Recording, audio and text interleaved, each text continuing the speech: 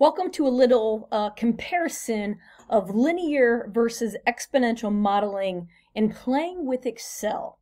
So we're going to look at two things. We're going to look at Sarah, who earns $60,000 a year with a 3% raise yearly, and Jack, who earns $60,000 a year with a standard $1,500 raise yearly. So we can see here that Sarah is our exponential model because we have a percentage, and Jack is our linear model because it's static, right? That $1,500 a year would be our slope. So what we're going to do is we're going to compare Sarah and Jack. So first, let's just think about the formulas of what this looks like if we were going to create an exponential and then a linear model for these two people. So first, for Sarah, we know that if we would have y equals, so just thinking this through, we start with her base salary, which is $60,000, and then because this is a percent increase, we would take 1 plus the percent, which is 3%, and we would raise that to the number of years. So that in this case, I'm just going to call t for time as our number of years, and this is our exponential model. If you don't remember that, please go back and check some exponential modeling videos. Because 3 was B, right, again, is our percent increase, that's why that 3 is in there. Okay, so now let's go to the linear model, where 1,500 would be... Sorry for the dog barking. Okay, back to Jack. So Jack is the linear model, where 60,000 would be our y-intercept, right? That's our starting point, our one-time amount.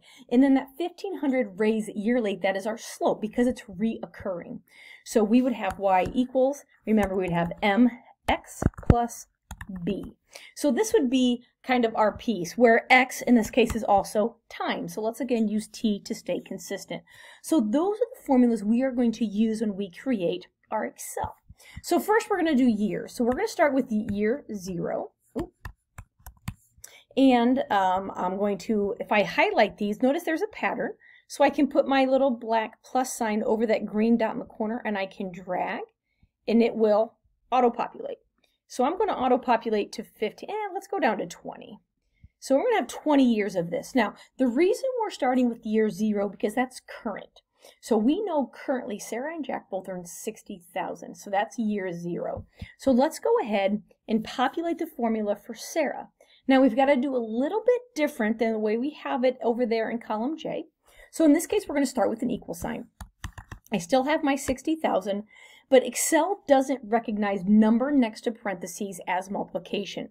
So we've got to use, I call it the snowflake, but it's a star or something. And then we would type in our parentheses 1 plus 0.03. And we are going to raise that, use the caret, raise to the time. And time is years. So I'm going to highlight cell A2 because that highlights the year that we're dealing with. So now we can use cell references. And I'm going to hit enter. And you'll notice that it gives me 60,000. And it should because that is our base year. Now, similar from before, I have my green square in that bottom right-hand corner. If I put the black plus sign over that and double-click, it will autofill all the way down to year 20 using that formula. So if I click on that, you'll see it's the same formula, only the cell reference has changed, and that's what we want. Okay, let's go to Jack. So Jack is 1,500 times my cell reference plus 60,000 because T is time, time is years. Again, should be 60,000. It's my cell reference. I go back to the plus sign in the corner. I double click and it autofills. So now you can do an easy comparison, Sarah to Jack, of the difference in the raises. Now to give a visual representation, I'm going to highlight all 3 categories and go up to Insert.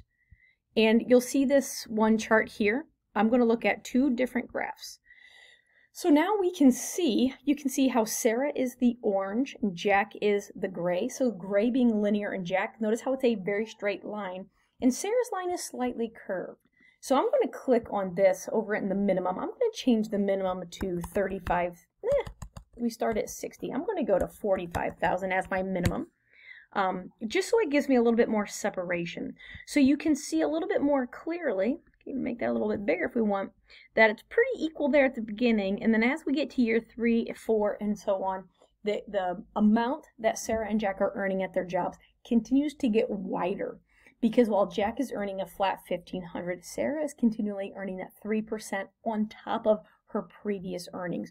So the difference in how much she's making every year grows because 3% of the previous year is always more because the base salary continues to increase. And that's the big difference between linear and exponential growth.